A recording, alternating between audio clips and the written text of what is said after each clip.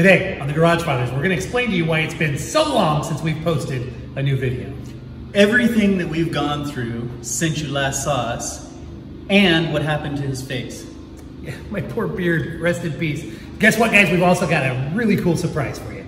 So stay tuned.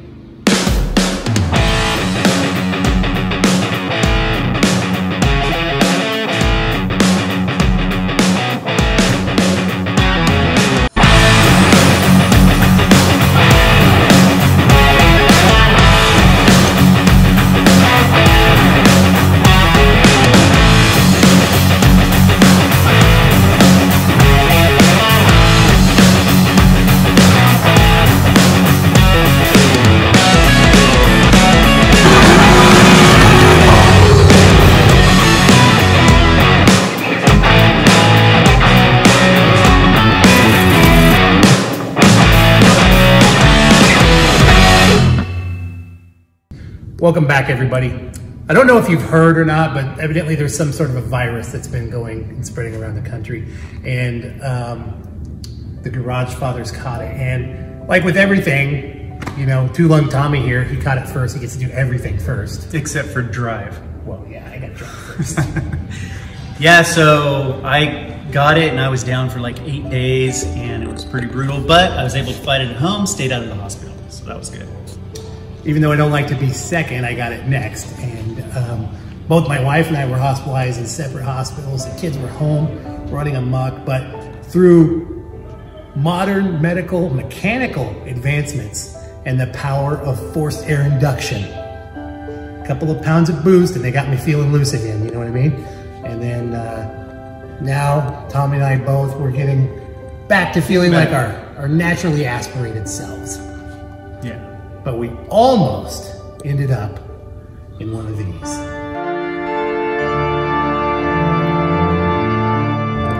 But anyways, we're back now. That's what happened to my beard. We shaved it. My wife's really bummed about it. She liked it. We're gonna give it a funeral, maybe take it for a ride in the hearse and stuff. But we really missed you guys. We love doing these videos for you and entertaining you guys. And that's what we're back here to do. And we're excited today because we're gonna do the first of a new series we're gonna do where we're gonna actually do some how-to videos.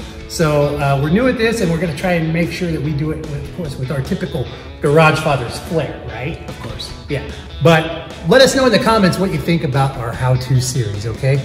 Tom, you wanna tell them about the surprise? Yeah, so we are putting a 4-speed into the Garagefather Barn Find Camaro RSSS.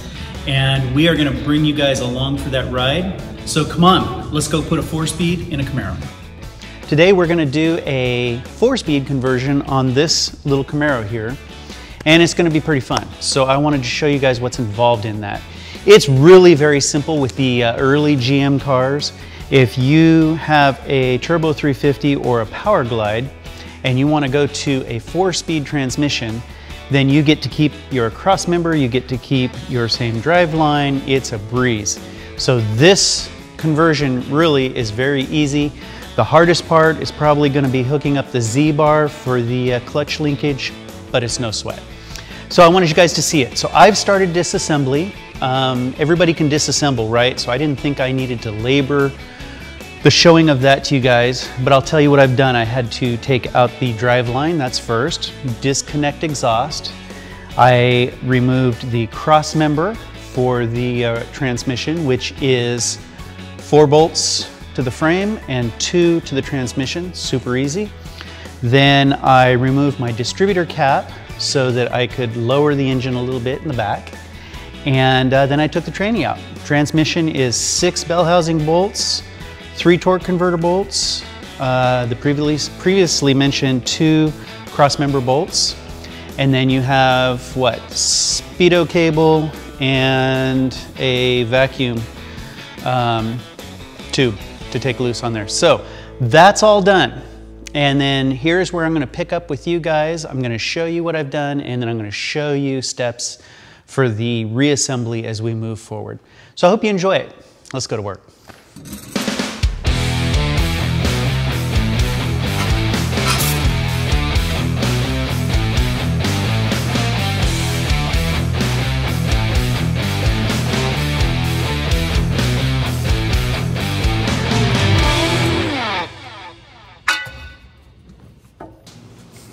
All right, let me show you guys what we're looking at under the dash here. So you have this assembly. This is your brake push rod here for the master cylinder. And then this goes through the bracket up under the dash. Some people take out the bracket. That's a lot more work to me, although this was not easy to get out. This little pin was really tough on this guy. But let me show you. You just take these clamps off. You just raise and slide out. It's easy. Hard to get to, easy to do. Okay, and then you can slide this pin out here. That allows the pedal to fall, but before you can remove it, you do have to take this loose. It cannot come out with the pedal.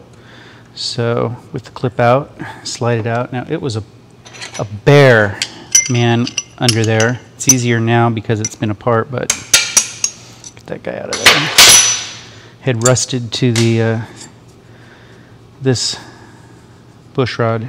So anyway, let me show you how easy it is to put a clutch assembly pedal setup into a Camaro. So with the brake only automatic situation, you have a pin that goes in here. Well, with the brake and clutch assembly, the clutch pedal is the pin. And so all I'm going to do is reverse procedure. We're going to take and put this under there. The clutch will be the pin that goes through.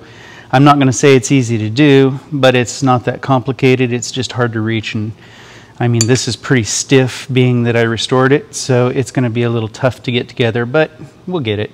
And then this will just go right here, and it'll be in exactly the same place as it was on the automatic. So super easy. I'll go put it in, and then I will show you guys once we have a 4-speed assembly.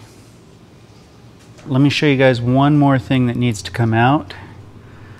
That is a really good design on Chevy's part. If you guys can see it, there's a little block-off plate right down there that has 2 machine screws that hold it on. That is the place where the rod, the clutch rod, will come through the firewall and hit the Z-bar. So we need to get that off, so I'm going to take that off. I want to make sure I have good clearance before I finish putting the pedals in. Okay guys, getting ready to put the bracket on the frame that will hold one end of the Z-bar. This particular frame was already drilled, and so all that I needed to do was tap it. Some applications will not be drilled, but they should be indented or punched so that you know the correct location for the bolts. This will take a 5/16 fender style bolt. Let me show you guys what we've done here. See if you can get a good look at, there's the little pivot ball for the Z-bar that's been installed. Okay, and then I'll bring you over here and show you the pedal assembly is now in place and working well.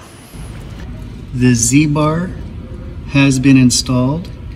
It was slipped over the ball pinion on the motor side that you can see there. And then over here you can see that it has slid down in the groove of the bracket we put on the frame. So now we have a working Z-bar. Over here, guys, is the clutch rod that will run from the pedal to the Z-bar. Notice there's a new insulative boot that I put on there first. Have washers and cotter pins, so that will go on next, and I'll show you as soon as that is on. All right, the basics. When you guys get a flywheel, whether it's used or whether, like in my case, it's new, you want to surface this flywheel so that your surface is true, and that way you won't have any clutch chatter. All right, so we're going to put this in the car. Let's go. Okay, so one of the things that's most important about putting the flywheel on is making sure that both surfaces are perfectly clean. So you want to file any burrs off of both the crank surface as well as the flywheel, And you want to make sure that there's no grease or anything on there that's going to cause a problem. Hey Muncie, hand me a couple of wrenches, please. Yeah, no problem. So you want to make sure everything's off, and that will prevent you from getting clutch check when you're done. So both surfaces must be totally true. So I'm going to file these. Let's file. All right. Hey, Tommy, I got some wrenches for you. I wasn't sure what size you need. Okay.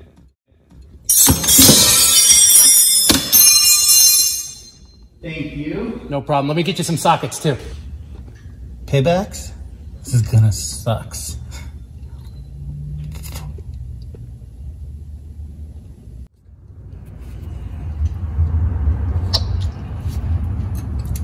Better. Now that we have both surfaces completely clean, we are going to put the flywheel up here into place. Just like that. There is an alignment hole that you have to make sure is lined up. It doesn't take a bolt. It's you line hole up with hole. Okay, and then I have my bolts ready. I'm going to just put these in with a little bit of Loctite.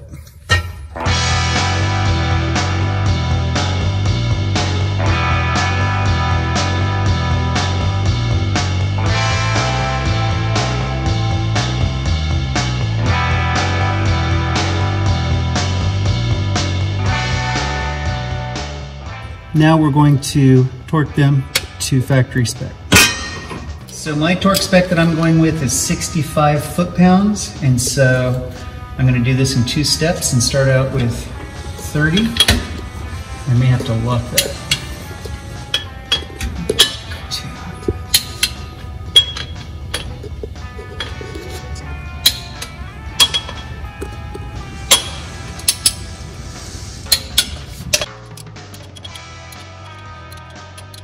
Now we're going to get up to 65. I'm going to put a screwdriver through this hole to help keep the flywheel from turning on me. And I do this last step.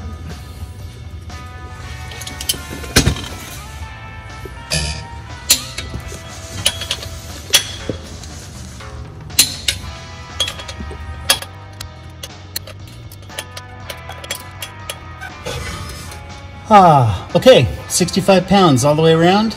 Time for pressure plate and clutch disc. One thing I didn't mention that's important is, first thing, you're gonna knock this little pilot bearing into the crankshaft, and it goes pretty easy. You just gotta make sure that you tap it in straight. Don't let it get sideways on you. And you want to put just a little bit of grease in that pilot bearing for the front of the transmission shaft. So we are now going to put the pressure plate and clutch disc up. And so that is awkward under here, but not impossible. Let's see if my little arms can hold that up long enough to get a bolt in here.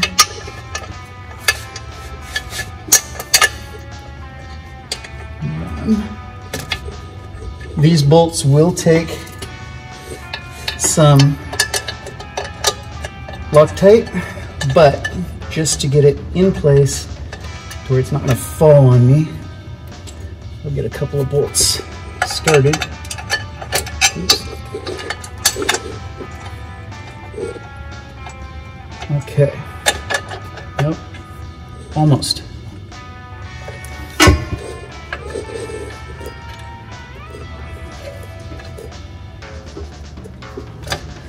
Okay, satisfied with that. Now, ninja move. There's a lot of clutch alignment tools. Nothing works better than the front shaft of a transmission. I'm telling you guys, if you can get one, it's really a cool way to go.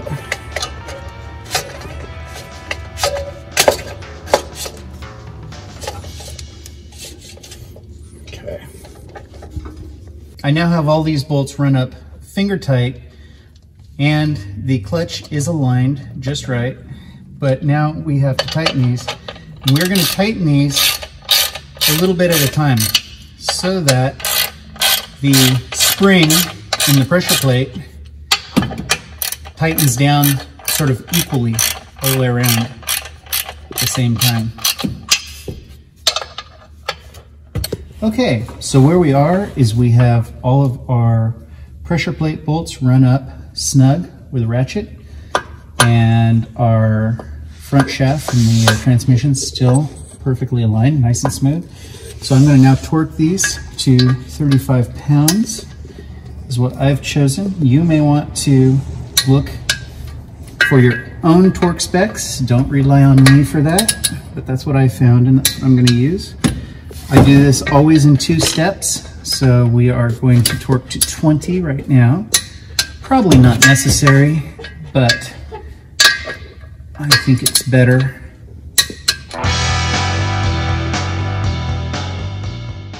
Our second step, and that is 35 foot-pounds. I'm going to go around in a circle on this last portion.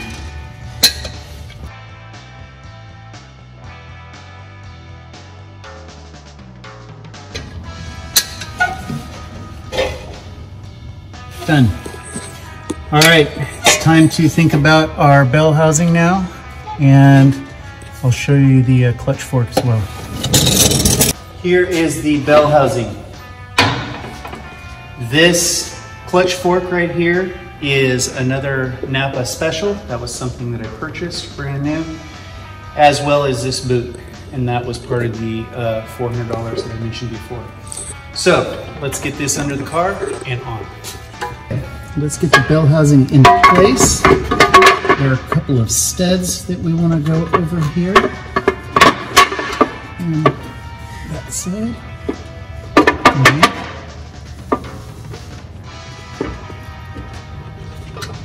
That side, there we are. Notice that the throwout bearing is already in place.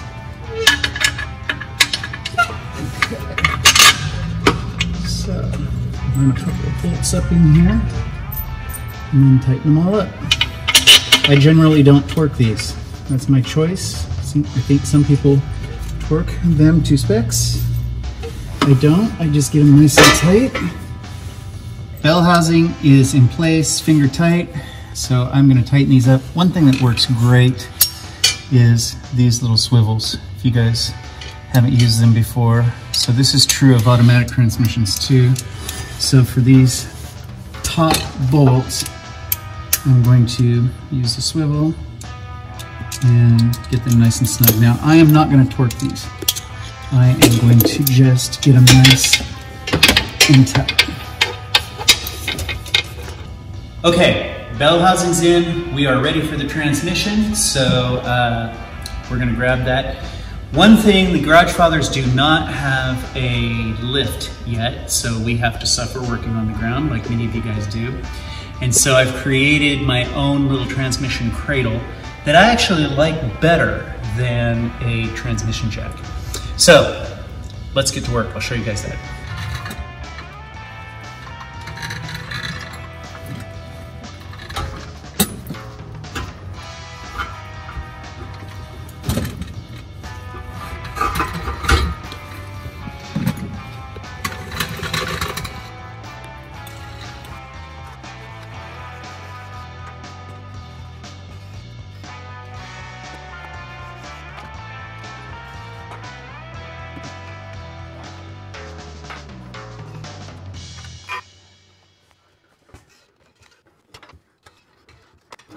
Okay, one of the most important things as you are getting ready to stab the transmission is to make sure that you don't knock your throwout bearing out of its place. And so we are going slow and easy as we thread the needle through the throwout bearing. Once we reach the clutch disc, however, then you have some stability there because the pressure plate now has the clutch disc nice and tight. And so we are just moving slow, getting the tranny up into the throwout bearing now, and nice and slow. Maybe a little bit more height here.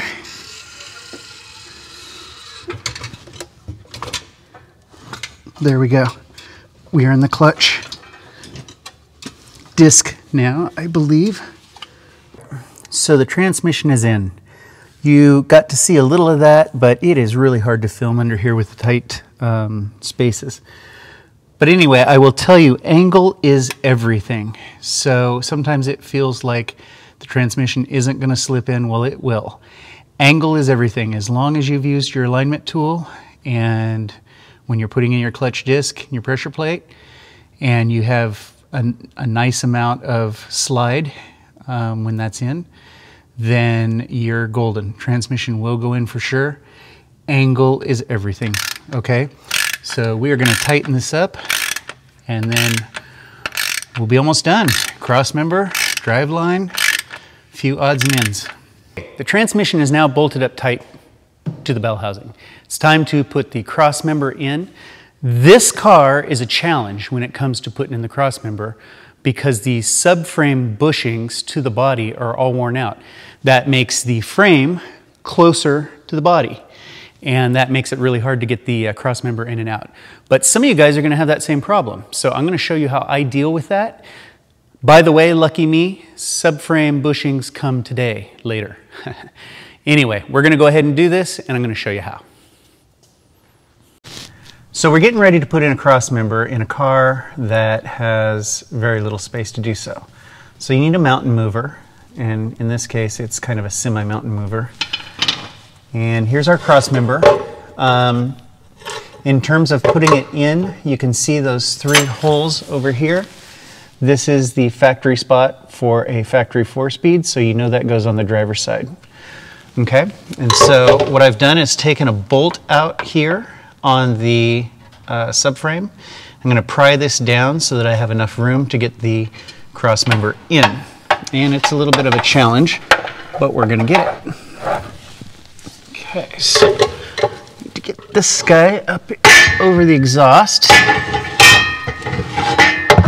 like such. These 3 holes again on the driver's side. I'm going to put one side up here. Okay. And then, with any luck, I'm going to pry this down enough to get this cross member up in place. There we go. Just like that. So there we are, cross member in place. Looked easy, right? But you guys didn't feel all the muscles pulling that I did. All right, let's run some bolts up into this. You want to keep everything loose initially. Get all the bolts started. By the way, we'll put our subframe bolt back in. Even though this thing doesn't go anywhere, I always feel a lot safer when it's in. I don't like having a subframe bolt out with weight on the car.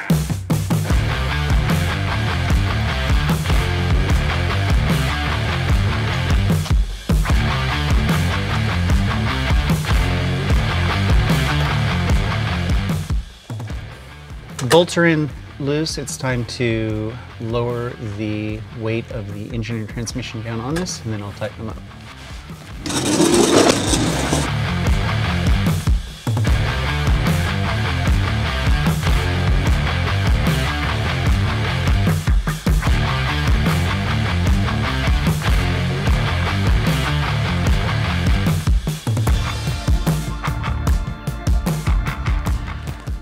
So I need another 4 feet underneath this car to be able to really show you good what's been done. But you can see this is transmission bolted up to the bell housing. Nice and tight now. There's our cross member that's been bolted up. The next thing we have to do is, if you're doing a conversion, you have to reroute your speedo cable over to the passenger side. So let's get the speedometer cable down. Make sure we're not hooked up on something. So I've crossed over. It was on the driver's side.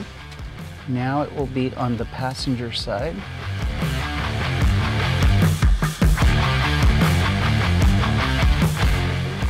we have the little clutch rod here that we are going to install. And I know about where I want to be. So let's take it to the car and put it in. We are going to put this clutch rod right up in here. One side goes to the clutch fork, the other side to the clutch linkage, the Z-bar, which is already, of course, in place. This is also your clutch adjustment, and I know about where I want to be to start out, but I will probably need to come back under here and adjust this. So this is what adjusts your pedal, how far out it's going to be when it starts to engage the clutch. I generally go for about halfway down. Everybody's different, and you can adjust it to your liking. Clutch spring. Just going to hook this on here, and then see if I can get this to hook over on the far side.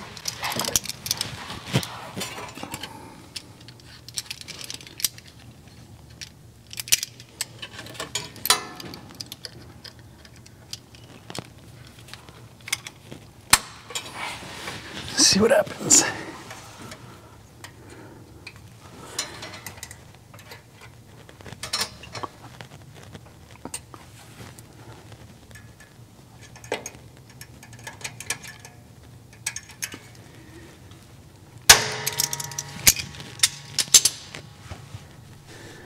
Just like that. There it is on the motor mount side, and here it is over here on the clutch fork side. Okay, driveline is going in, and what a challenge in a tight position, but we got this. I'm going to slide the yoke in there, and then get this back in place.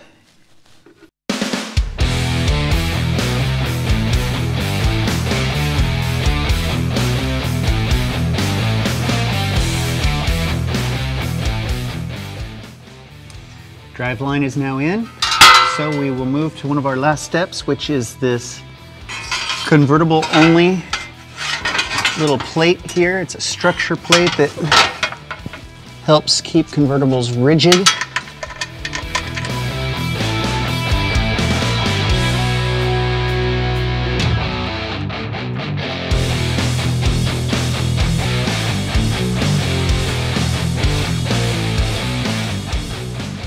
That's in. Now we just have to do the bell housing inspection cover and shifter, and we are done. Going to put on this inspection cover, and for me, I'm only using the bottom two bolts. It'll be fine. It clips at the top. One of my bolt holes is missing, but this will be fine. It's not going to rattle around once we get it tight.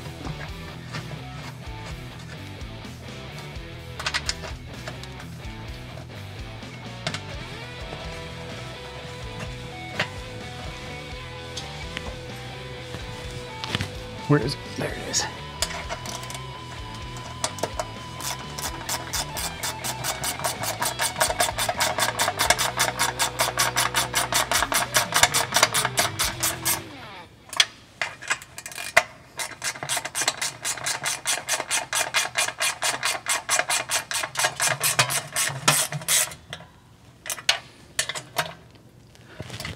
All right, just shifter, and then we can try it out. A trick that I learned a long time ago with console cars is you can use a Hurst rubber boot, turn it upside down, and just shove it down through the floor. So we're gonna put that on here. They're a little tough to get into place, but once they're in place, they work great. Keep all the noise from the road out.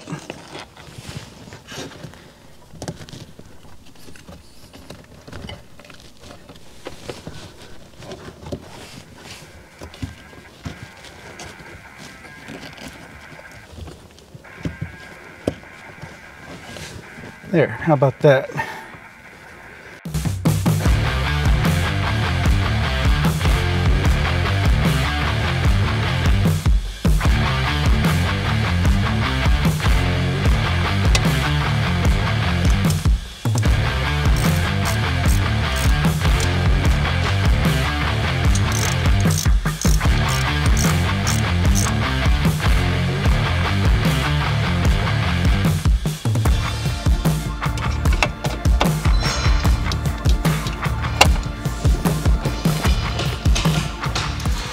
Okay, the Camaro 4-speed project is done. It's time for a test drive now, so we're gonna get in, make sure that it works, all right? Hey, oh, Tommy, are we about done here? Yeah, we are about done. In my defense, I don't really fit well under the car.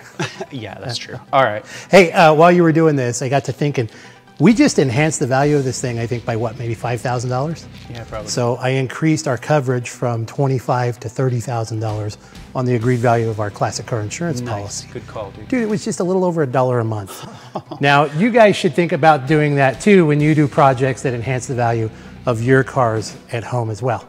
Yeah. Time for a drive? Yeah, absolutely. And right. hey, you guys, get ready. Within a few weeks, we're gonna do a feature on this car as it stands now in the showroom. So get ready for that. That's right. Dude, you wanna catch the door? Since you did the hard work, I'll let you drive. I'll get the door. Yeah, I'm gonna drive. You guys remember, payback's gonna